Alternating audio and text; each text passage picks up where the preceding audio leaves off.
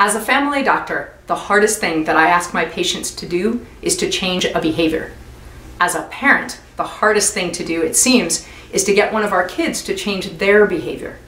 But it's not impossible. As a matter of fact, you've been helping your kids change their behavior their entire lives.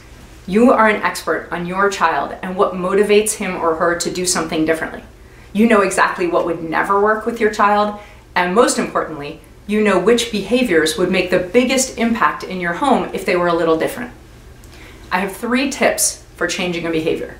The first is to choose something that really bothers you, because that way you're going to stay motivated through the whole process to make that change happen. The next is to choose something that your child is developmentally old enough to understand how things would be better with the new behavior. They might not agree, they might not like it, but they can understand why it might make a difference. The last tip that I want to say right now is that try to choose a behavior that has a natural consequence when it doesn't go well and when it does go well. If all these seem like a good idea, but you're not totally sure how to make it happen, I'd like for you to check out my new e-course. It's called The Behavior System, and it's starting really soon.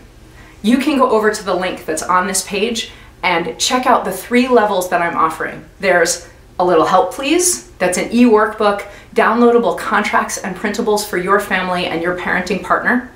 There's walk me through this, which is 4 45-minute courses that you can watch online, multimedia, in the course of 1 month on your own schedule whenever it works best for you and the people in your family, along with all the other stuff I said. And the last level, which is, but you don't know my kid, and that includes also targeted videos from me to your family, some small group coaching, and some one-on-one coaching with me. I hope that you'll check that out, and whatever behavior change you're trying to make in your house right now, stick with it because you're the expert. You can do it.